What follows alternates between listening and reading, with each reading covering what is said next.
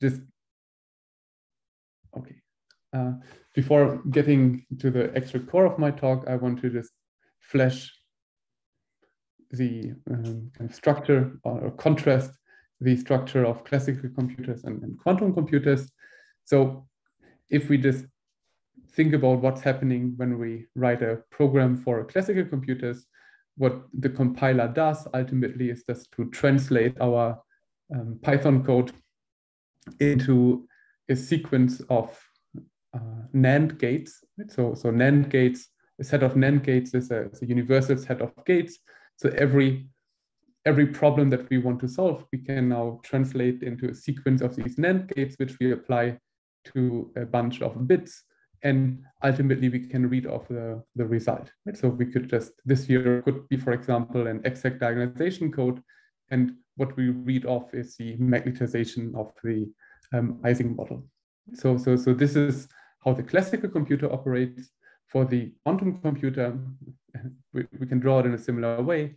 So we just again prepare our quantum computer in some initial state, but then instead of applying universal NAND gates to it, which are classical, what we do is we just have now a universal set of quantum gates, which involve, for example, Hadamard or C0 gates and spin rotations. And by performing those operations, we can then approximate every unitary operation acting on those n qubits. And ultimately, we just again do a measurement, and this is now the measurement of whatever quantity we are interested in. So, and just to stress this again, so the big difference between current quantum computers and classical computer is that for classical computers, we can just draw these circuits as deep as we like to, and there's nothing stopping us except that we don't want to wait too long. But for quantum computers, at least with the current noisy quantum computers, we have to be quite careful, because if circuits are getting too deep or containing too many gates, then the quantum information is just lost, and the outcome or what we measure is basically just noise. Good. So this is basically now setting the stage. And what I want to do in the following is I want to discuss two concrete applications of quantum computers for studying different quantum phases of matter. Particularly, I first want to discuss the crossing of a symmetry-protected topological phase. And in the second part, I want to show how we can realize and characterize topologically ordered states. So let me jump with you right to the chase. And what I want to do first is I want to introduce a model system that exhibits a topological or symmetry protected topological phase. And this is a quite nice model. So it's a model that lives on a one-dimensional chain made out of simple Ising spins. And we have now three terms in the Hamiltonian. So the first term is just the nearest neighbor ferromagnetic Ising coupling. Then we have a paramagnetic field, and we have a so-called cluster state Hamiltonian. And this Hamiltonian, as I write it down here, has a number of different symmetries. So it's a real Hamiltonian, which means it's invariant under complex conjugation, and also it has it's invariant under a global spin flip, so it commutes with a string of sigma x's. So these are some important facts about this Hamiltonian. And now we can draw the phase diagram. And this is done here in this triangle. And the way that I'm drawing the phase diagram is that at the three corners of this phase diagram, we have the extreme cases. For example, at the right corner, we only have the transverse field. At the top corner, we only have the Ising term. And at the left lower corner, we have the cluster state Hamiltonian. So at these corners, the ground state is extremely simple. Right? So it's just a polarized state, it's a ferromagnetic state, and it's a cluster state.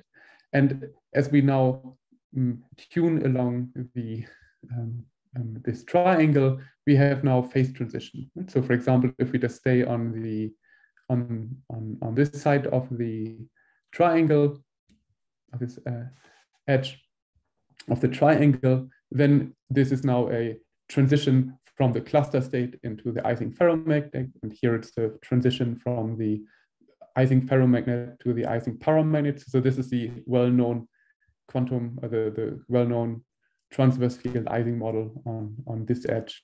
And then here we have a transition from a cluster state to a trivial state. So this is a model that I quite like because it's a fairly simple model, but it does exhibit a fairly rich phase diagram, right? Including symmetry broken SPT and also a trivial phase. Good. So this was the advertisement for this model because it's quite nice and exhibits a rich phase diagram. But there's something else which is really neat about this model. And this is the fact that if we go along this black line here, so here let's have this black parabola. If I'm sticking on this path, then we can represent the ground state on this path by using a fairly simple quantum circuit. So this is now a bit special because what we have is that we can just write down the exact ground state wave function along this entire path in the form as shown here. Right? So basically what we have to do is we just use just a two-side gate, which we just apply sequentially to these qubits. And if you're just running this fairly simple code, right? So if you just basically code on the quantum computer the action of just this one gate that we just keep applying sequentially, then once the program finished, it produced the ground state of this model at a given parameter, which means that we don't have to solve any complicated variational problem. So this is now a state which we can just prepare on a quantum computer. Clearly, this is an exactly solvable model, so we don't learn anything deeply new about it.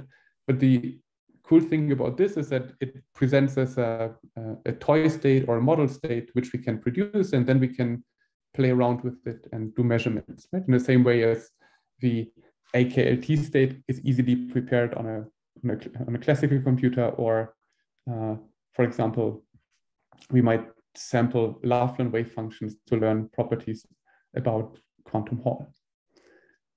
Let me give a little bit more detail about what I mean by this. So the main message is that if we just take this model along this parabola, then we can represent the ground state exactly using a circuit, and the circuit is done using the sequential application of these two-side gates.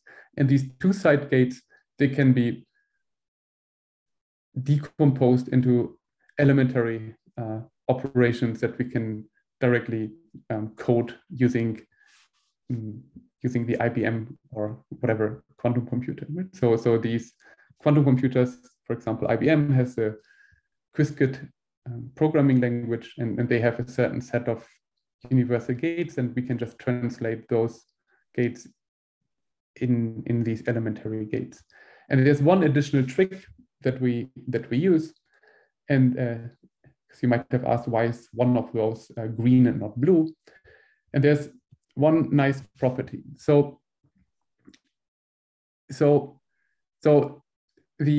Let us now assume that we have a system which is infinite, right? So we have now a completely uniform and infinitely extended system.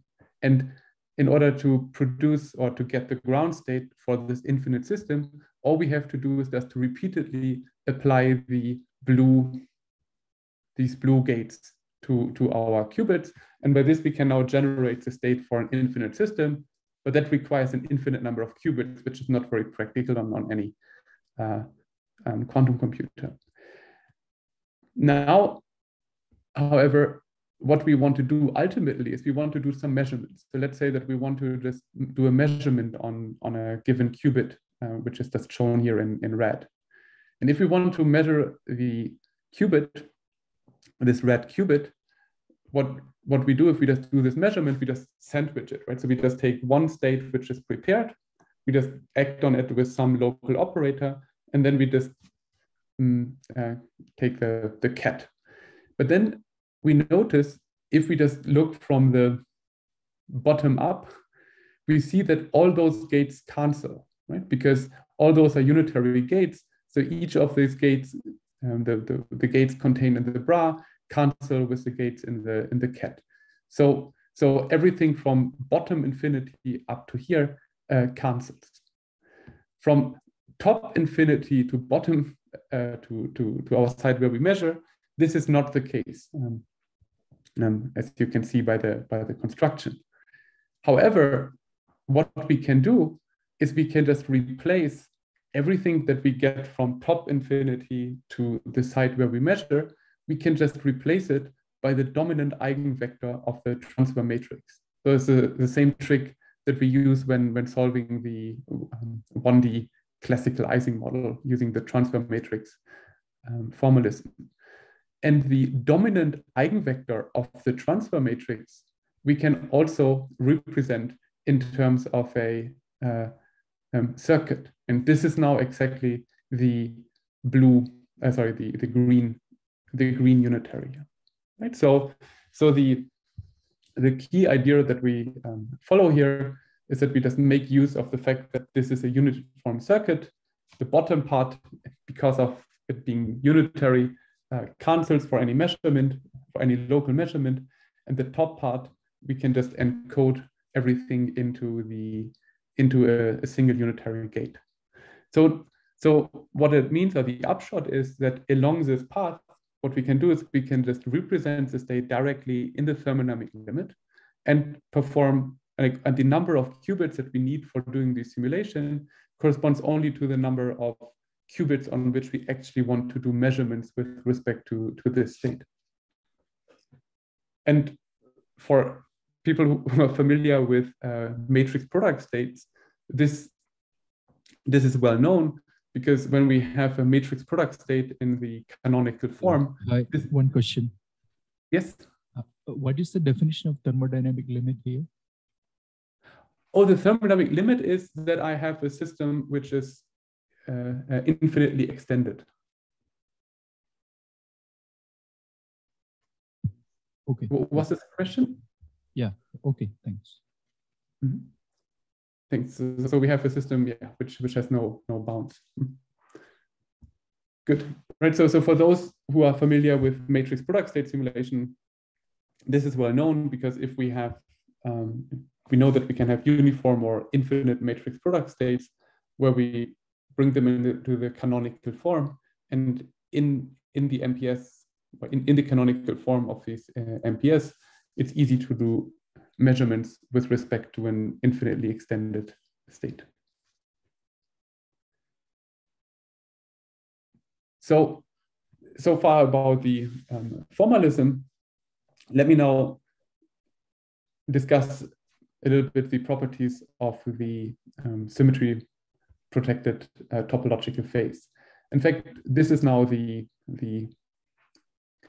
are now looking at the transition between the symmetric phase and the symmetric phase, right? So if we just tune a parameter going from the cluster state to the Ising paramagnet, we find that there's no symmetry breaking, distinguishing these two phases, right? So we have two phases where for periodic boundary conditions, we have a unique ground state. So there's no symmetry breaking that distinguishes these phases, but instead those two phases can be distinguished in terms of non-local string order parameters.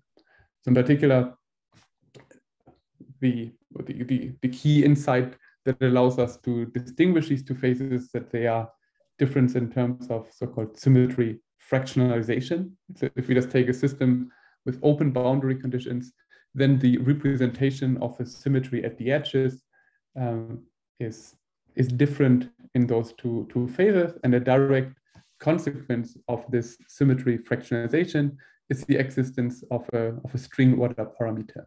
And in particular, what we have to do to distinguish those two phases is that we take, for example, a string of sigma x operator. So we just apply the sigma x operator on consecutive spins, and we calculate the expectation value of this as we just make the string longer and longer.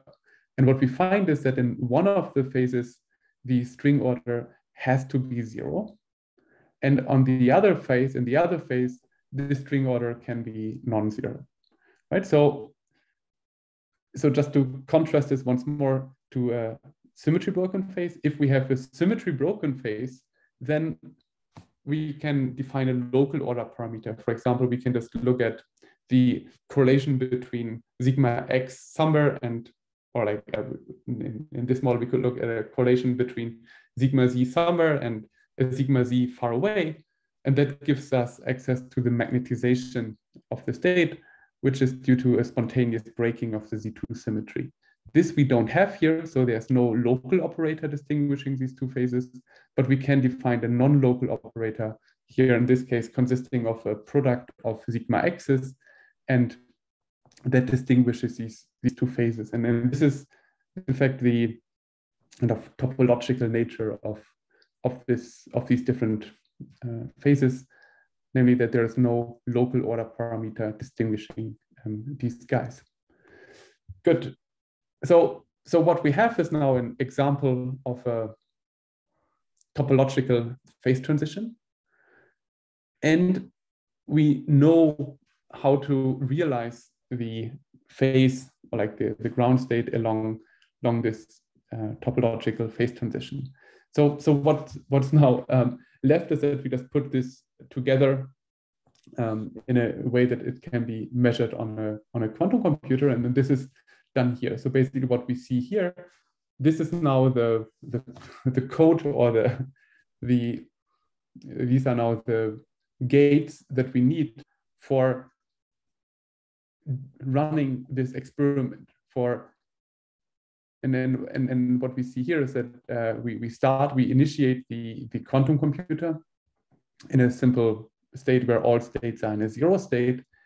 And now we just apply the sequence that I defined earlier, right? So this is now the sequence of gates that creates the ground state of this model along this parabola, and the parameters, like where we want to be on this parabola, is defined in terms of parameters that are contained in these unitaries. And what we do then is that we then have to measure the string order. And there are indeed different ways of doing it. I mean, one option to measure the string order would be to literally do a measurement on many qubits and then sample many shots, which would allow us to get access to the string order. However, that for the devices that we used, that turned out to be quite noisy due to measurement errors. What we found is working much better is to use a trick of so-called Ramsey interferometry. And the idea is the following: we take our system. So this is now the lower n qubits here are now used to represent the state. And now we have one auxiliary qubit. And what we then do is after preparing our ground state, we then apply a Hadamard gate to the first qubit, this uppermost qubit here, which brings it into a superposition of up and down, or like it's the superposition of 0 and 1. And then we apply to it a control string order operation. So that means that we have now two copies of our system. Like we have basically spin 0 times the ground state plus spin 1 times the ground state. And this control operation means that in the copy where the spin is this auxiliary qubit is in a 1 state, we apply the string order. In the other copy, we do not. And then we just apply another Hadamard, and then we perform a measurement on this single qubit. And now it turns out by just measuring on this single qubit multiple times and determining the real and the imaginary part, we can actually calculate exactly this string order. Right? So just to briefly repeat, there's a useful trick. We just add 1 ancilla qubit to our system, and then by just performing a controlled operation based on the state of this ancilla qubit, and then measuring this ancilla qubit, we can obtain, or we can measure the quantity that we are interested in. And this has the advantage that we only do a measurement on a single qubit, and it turns out to be less noisy. Frank, sorry, I have a couple of questions. The first one is, so if I understood correctly, the first part of your talk, now let's say the circuit that you need is 1 qubit plus the length of the string, right? Because all the rest, and you are already in the thermodynamic limit. Because all that's correct. Okay. And the other question, I don't understand very well how measuring the ancilla qubit because the ancilla qubit is acting only on as a control, right? So I don't see how the ancilla qubit bring the information about the value of SO, let's say, of the string. Can you elaborate a bit more on that? How measuring the ancilla qubit I can deduce the other? Well, this is because of the interference, because if you just do measurements here, you get phase factors from the other guy. And in fact, it's also a nice exercise, basically. You can just do it by on a piece of paper. You can just take 2 qubits and perform a control and then write down the measurement, and you see that by just taking taking note of the real and the imaginary part, you can just exactly get this expectation value. Oh, I see. Okay. Yeah, now I see. Okay, it looks we have another question by Isnir Gazit. Please, you can unmute yourself and go. Just a general question. I'm less familiar with those machines. So in general, it's more robust to apply a gate and make a measurement, because it seems like, that's sort of a trade-off that you try to resolve here, right? Or is it? Can you hear me? Right. So yeah, I can hear you. Yes. Yeah. So the short answer is that in these machines, there's tons of different errors coming together, and from what we then did is we just kind of used different ways for measuring the string order, and we found that this one here is working on the machines, like on the I-beam machines, in a much more robust way. Whether this is universal when also applying it on completely different machines, I don't know. My suspicion is that all this coding that we do has to be quite tailored to a given hardware. And in fact, this is also one thing that I learned from the next project I'm going to talk about in a moment, when we discussed with Google. It was really as specific as saying that, well, maybe on one machine it's easier to, or they have higher fidelity implementations of C0 gates as compared to control Z gates. It's very specific to the machine that we are using. Does this answer your question? Yeah, thanks a lot. Yeah, thanks for your questions.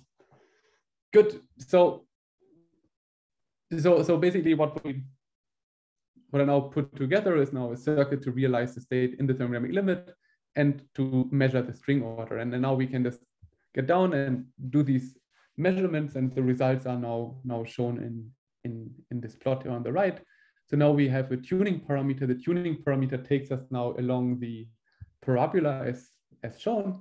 And then we can do the measurement of the string order parameter. And the string order, depending on how we choose the operator terminating the string order, we can just make it sensitive to be 0 in one phase or the other phase. And there we just use knowledge of the different respective SBT phases. And now we can just directly compare to the theoretically expected value, which is with the black line here. And most noticeable what we see is that the string order nicely signals the transition, right? While there is a significant error compared to the exact value, we clearly can tell apart the phases, and this tells us that the right state is produced and that the measurement worked. I'm quite happy about this because we just tried several ideas and it was a successive improvement until we actually got what we see, because for the very first attempts, we just only saw noise. So it really required a little bit of thinking about how to reduce the circuit depth and how to find what kind of measurements to do in order to get a good signal.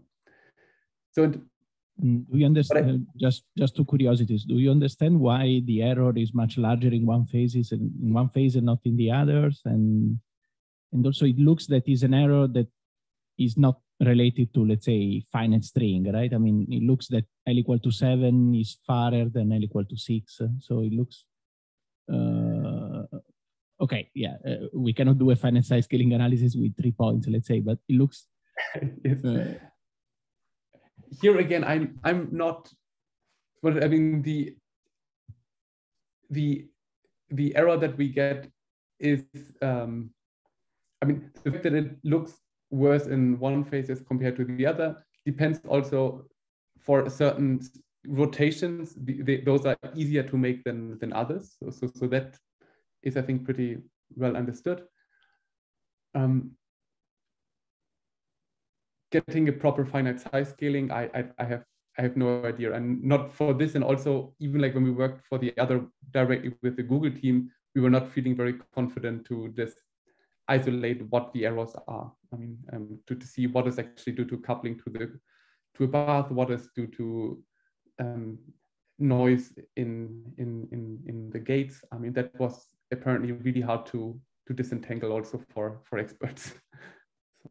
Okay, thanks. So what we then considered here is really the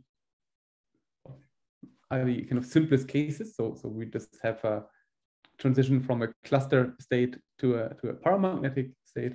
But in the meantime, also we just wrote a theory paper where we can generalize the same framework to the entire one-dimensional BDI class. Right? So basically we can exactly write down the code, which is increasingly getting harder to monitor or to model phase transitions between all integer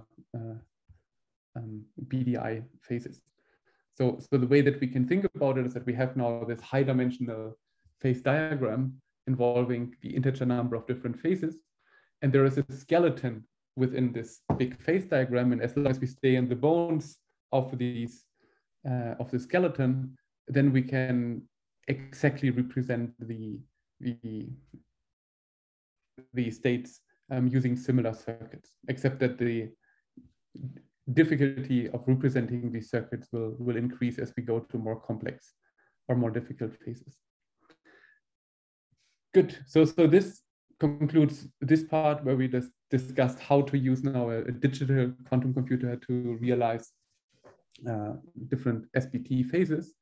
And let me now briefly just comment on a competing hardware, and these are so-called analog quantum simulations. And I just want to be really brief on this. So the idea for analog quantum computers or analog quantum simulators is now a bit different. So in these machines, well, we wouldn't have a gate set to we wouldn't have a universal gate sets, but in fact, we would have a physical system which has a very high level of control. And in this case, this is a work done jointly with Emmanuel Bloch in his group, where they have they can simulate a Fermi gas on a lattice. In particular, they can now simulate a Fermi-Hubbard ladder, where we just, like, if you look at this grid here, we literally, like, the green dots here are now a fermion trapped on those sides. And what can then be tuned is really the ratio of U over T, like U being the on-site interaction, T being the hopping.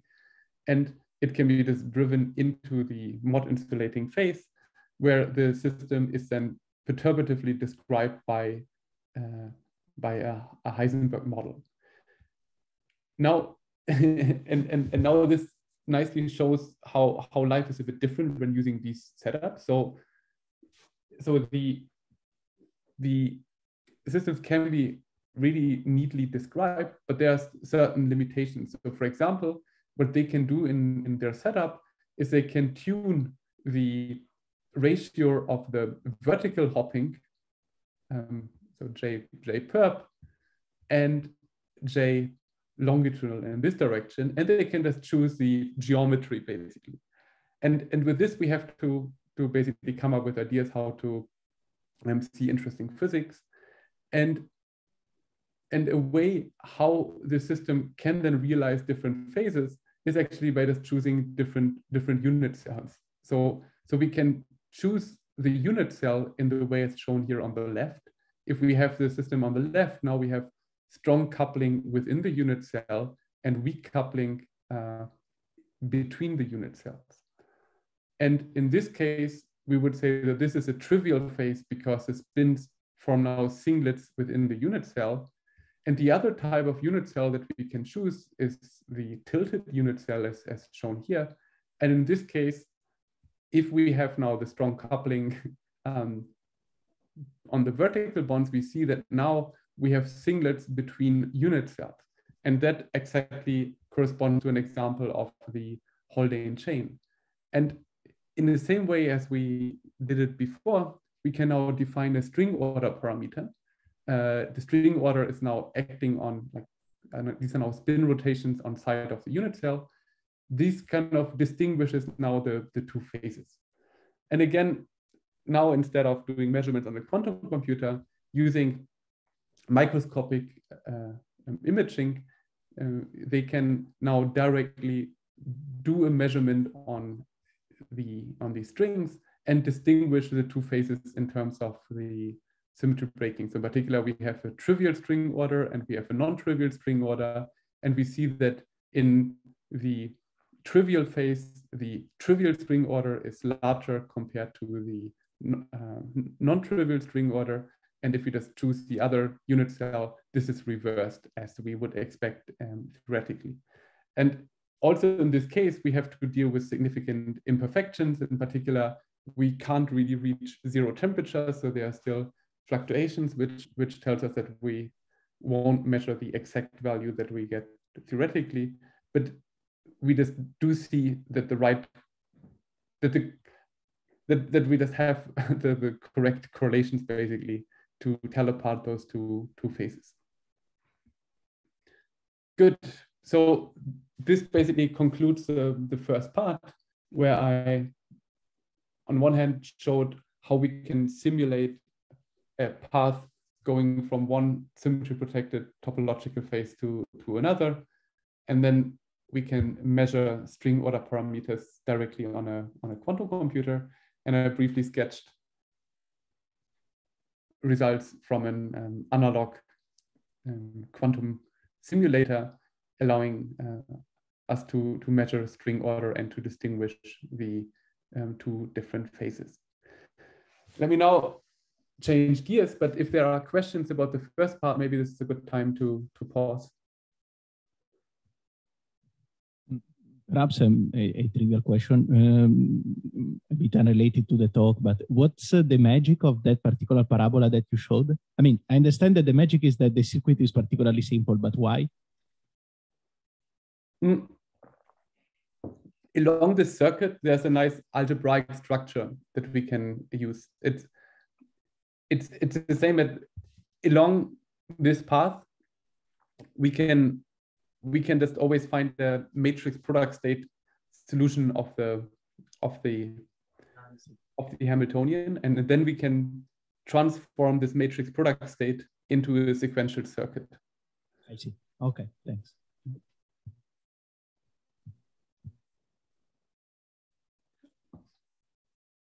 Are there further questions? Looks no. So I think, yeah, you can go ahead. Good. Right. So let me now shift to the second part, where we now use a quantum computer to realize the ground state of a topologically ordered system, and we can then look at different characteristic properties of this phase. So in a similar spirit as to what we did before, I want to start off by introducing a simple lattice model that realizes the physics that we are interested in. And the model that we are interested in now is the toric code model. And the toric code model is a two-dimensional lattice model. And the lattice is shown here, right? So we have now the Ising spins sitting on the bonds of our square lattice, right? So wherever we have a dot, we have an Ising spin. And the Hamiltonian contains two terms. One term is the vertex term. So we have now a sum over all these vertices, and we have in this Hamiltonian, we have now the product of all four Ising Z spins, right? So here we have the Ising Z, or like the Pauli Z operators, and we just take a product of four of them on each plaquette. And then on each vertex, and on each plaquette, we have now the product of all four sigma X operators. And this model is exactly solvable. In particular, it doesn't take a lot of work to figure out that all the terms in the Hamiltonian mutually commute. And the ground state has a very nice nature, and it's very easy to represent. In particular, if we just represent the spins in the Z basis, and we say that, well, whenever the spin is, say, in a +1, in a sigma Z equal to +1 eigenstate, in that case, we just don't do anything. And if a spin is in a sigma Z -1 eigenstate, we just draw a thick red line onto that given bond. Then we see that the first term here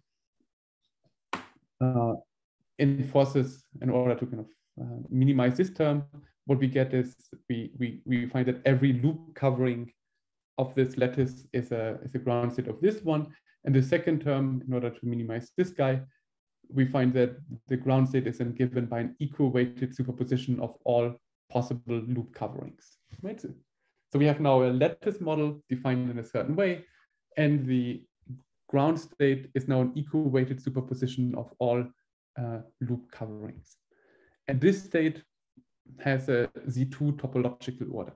I'll come back in a moment to what the implications of this are. So the first task that we are then faced with is, like, how do we realize, or how do we code this state on a quantum computer? And similar as we did for the case before, we can now come up with a gate sequence, like with a fairly shallow circuit that is doing the job. And then this is demonstrated here, and I want to just walk you through this diagram and also explain to you what these color plots mean, because we're going to use them a lot in the next couple of slides. So the key is maybe to start from the topmost figure here. So here the black lattice is exactly the lattice that I've shown a moment ago, where we have the qubits or the spins to live on the bonds, and this is demonstrated here, right? We just now changing from the representation that I did a moment ago to actually representing the qubits as they are actually also arranged on the Google device, on the Google Sycamore device. Good. So we have, again, on every bond, we have a qubit. And now the way that we just represent the state is now the following. You see that below the vertices, we have now a blue tile. And the fact that this is a blue tile means that the Z parity on that vertex is +1. And this is also quite obvious because now we have our starting state is a state where we have spin 0, spin SZ equals to 0, or sigma Z equals to +1 on all qubits in the entire system. And that means that clearly we have parity +1 on each of these vertices indicated by this blue tile. And on the plaquettes corresponding to this gray tile, we measure 0 because all of them are in a sigma Z equals to 0 parity. Or the expectation value of the parity is 0. Good. Right, so we see that the blue tiles or the vertices are all in a proper ground state, but the plaquettes or these gray tiles are not. So now we have a sequence, and the sequence works in the following way. We just first apply Hadamard gates to a subset of the qubits, bringing them into a 0+1 state. And now what we do is sequentially from the center to the outside, from the central column to the outside, we now sequentially apply C0 gates as shown here. And once we are done with the sequence, we are ending up in this state. And this is now exactly the state we are interested in because we now have Z parity is +1 on the vertices and the X parity is +1 on all plaquettes. So using these tiles, the ground state of the Toricode state is a state where the plaquettes are either blue or purple. And that's now exactly the ground state that we are interested in. So now we can just run this code on the actual device, and this is now run on the Sycamore chip. We just get the picture as shown here, where we can, on this device now, measure the parity, or the Z and X parity on the vertices and plaquettes respectively. And we see that we are in a pretty high fidelity in a proper ground state. So this is the first victory we can claim, that using the sequence that we found, a sequence which grows linearly in system size, linear in the linear system size, it produces the ground state. And now that we have the ground state, we can play around with it and measure properties that allow us to characterize the ground state. And the first characteristic property I want to point out of these topologically ordered phases is the topological entanglement entropy. In particular, if we just cut out a block, like a circle, say, out of our two-dimensional state, what we would find is that there's a leading contribution, which is the area law, so that the entanglement entropy, like basically the amount of entanglement between the degrees of freedom inside of the circle with the outside, is proportional to the cut. But then we have a constant subleading contribution, which is the so-called topological entanglement entropy. And by using a useful subtraction scheme as introduced by Kitaev and Preskill and also Levin and Wen, we can isolate this constant bit by just smartly choosing the different partitions and subtracting and adding them. And that removes all the local parts and only leaves behind this topological part of the entanglement entropy. So the ground state of this Toricode state is a topologically ordered state, and the topologically ordered state has this non-local contribution to its entanglement.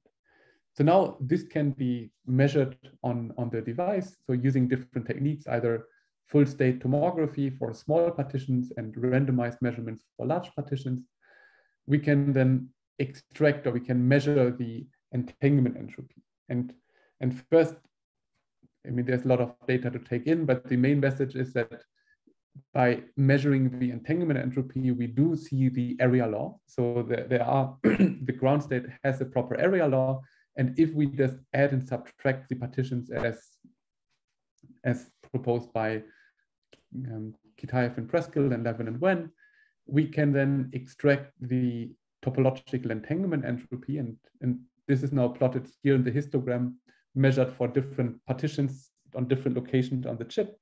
We see that all the measurements are pretty close to the expected value of log 2, right? So what it tells us that we just have created a state that actually contains the non-local entanglement entropy as anticipated for this topologically ordered state.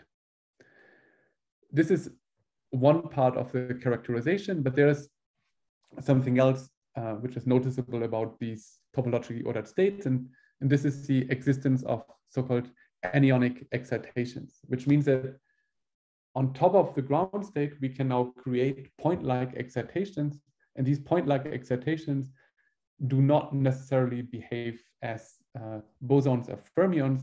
They can have a rather exotic anionic statistics. And moreover, even starting from a simple spin system where we have no fermions, we can have emergent fermionic excitations.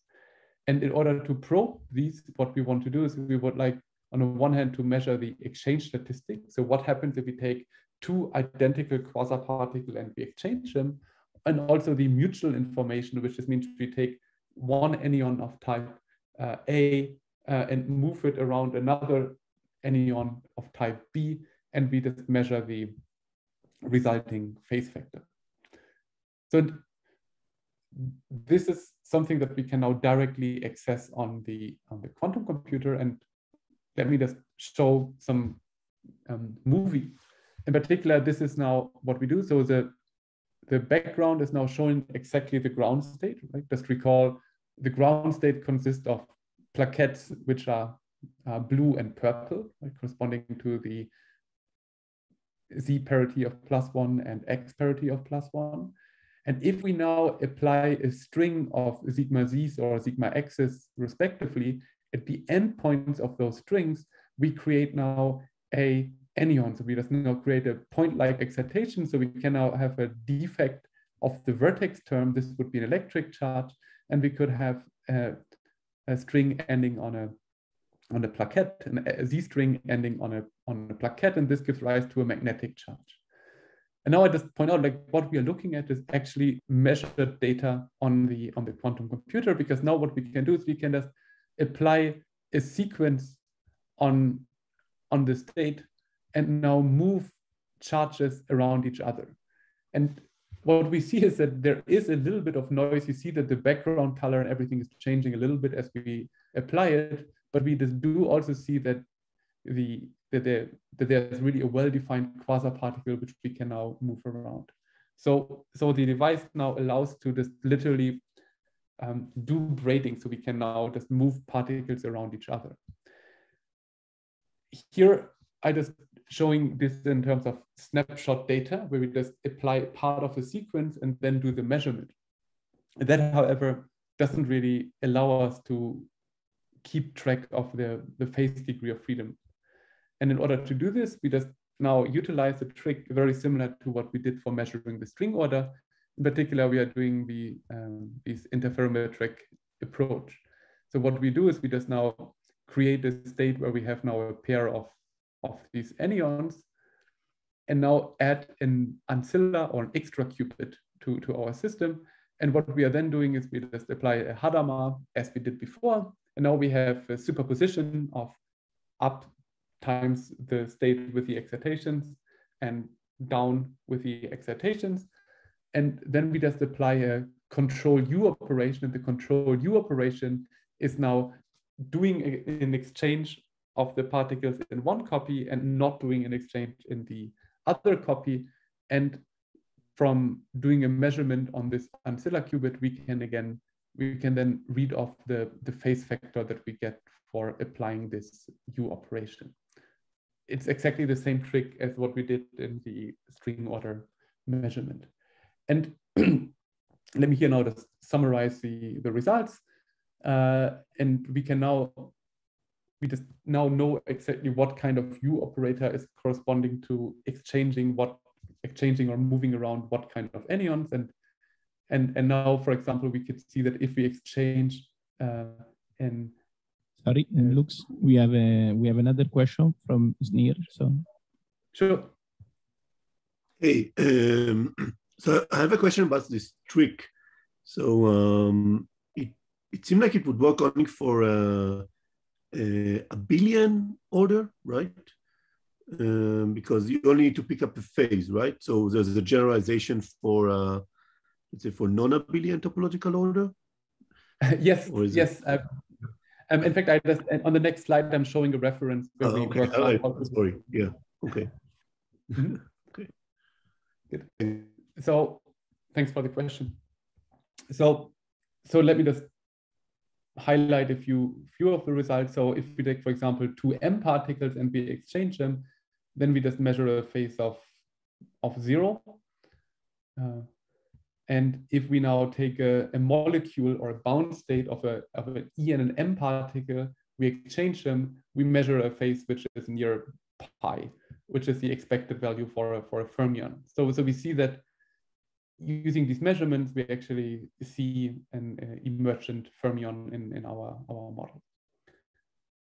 So now 2 comments. So one comment is we can now on this device change the boundary.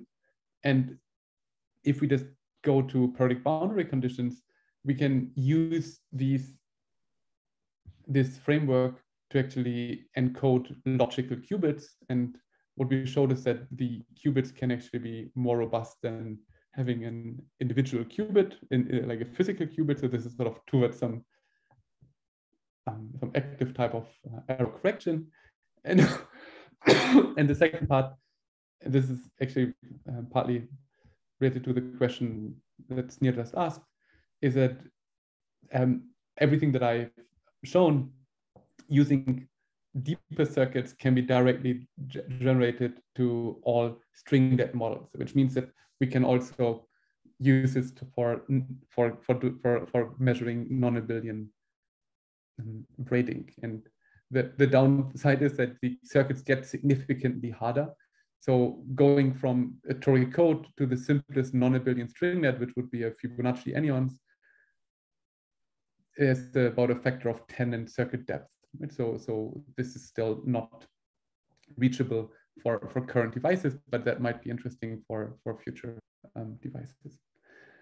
Good. That brings me to the end. So in the first part, I discussed how to realize a phase transition between a topological and a symmetry protected, between a symmetry protected topological and trivial phase. In the second part, I showed how to realize the topologically ordered state and how to measure topological entanglement entropy and the anyonic braiding statistics.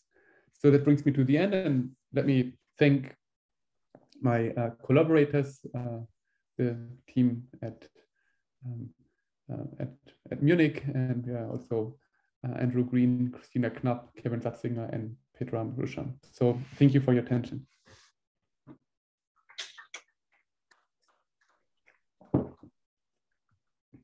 Thank you very much. Questions? Okay, thanks for the nice talk. I have a question on the second part.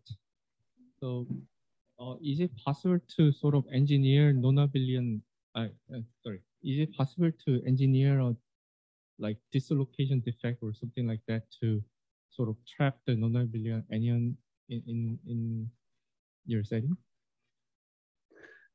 This is a good question. I haven't thought about it, but it should be possible. I mean, we could just, well,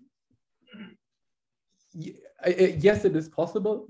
Question is how cheap it would be, because the lattice geometry is directly tailored to have a defect-free toric code model, for example, or and if we want to have defects, that would necessarily involve some non-local gates, which would make it harder. But then this is also something where it might be interesting to then talk to experimentalists, because in principle, they might also be able to have different rearrangements of their qubits on a device, so that one could have a hardware which is designed for trapping anyons. Thanks.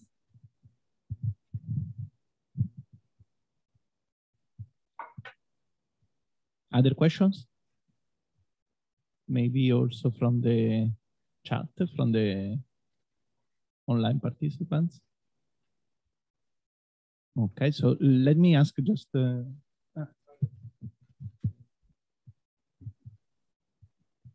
I have a question on the first part. So I would have thought that to prepare SPT phase on a quantum circuit, it only requires a constant depth. Or you somehow encode NPS to construct SPT phase on the quantum circuit that requires a linear depth. Is it true? Somehow, is there a way to sort of reduce the number of depths in your construction? Right, so the fixed points can be, so I can realize the cluster state and also the paramagnet using a constant depth.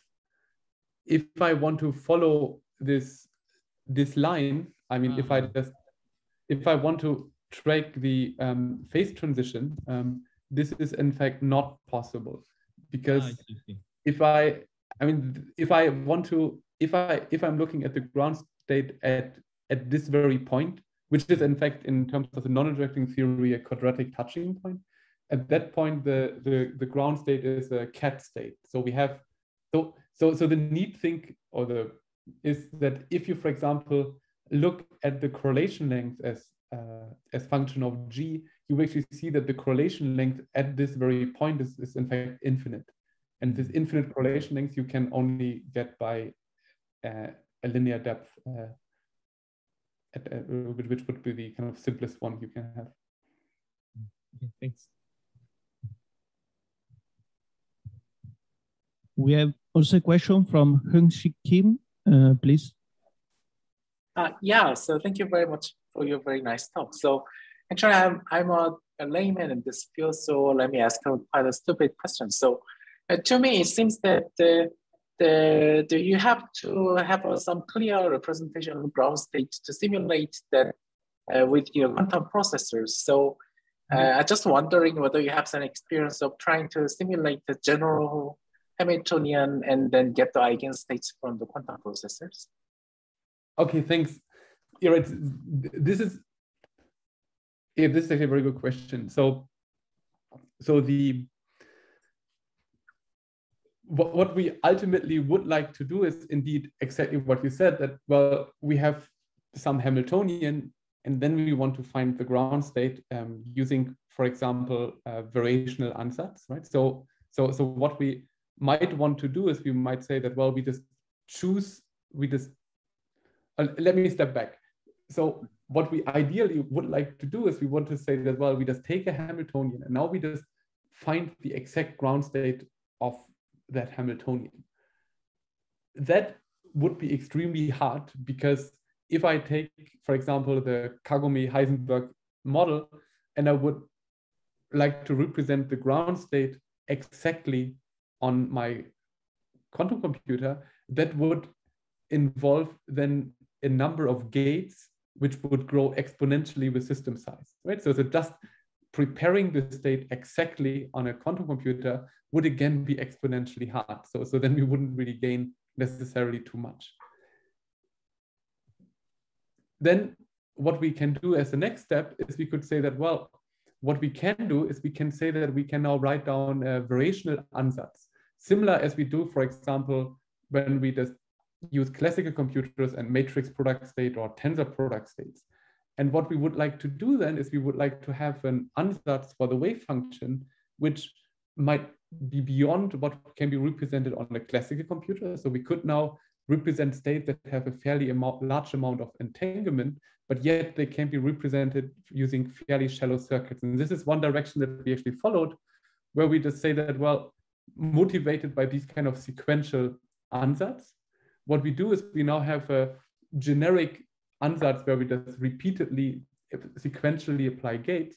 And that is now a variational state, which is good to represent a certain class of states. So now these states require then a variational optimization, which is so that we just say that for this Hamiltonian, we just minimize the energy within this variational manifold.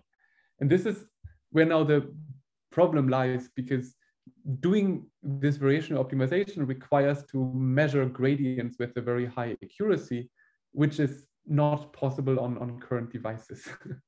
But taking away this problem, then what we could do is we could, for example, say that, well, let us now take a model where we don't know the answer. We could now do a variational optimization, and instead of having the exact circuit, we replace it by a variationally optimized circuit, and then we can use exactly the same trick for measuring the string order, but this is not possible using current devices.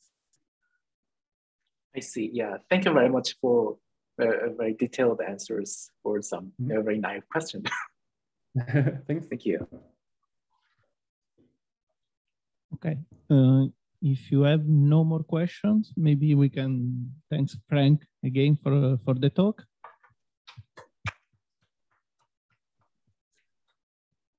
Okay, next talk is gonna be in 15 minutes, right? For 4:15. Am I right? Yeah. Okay.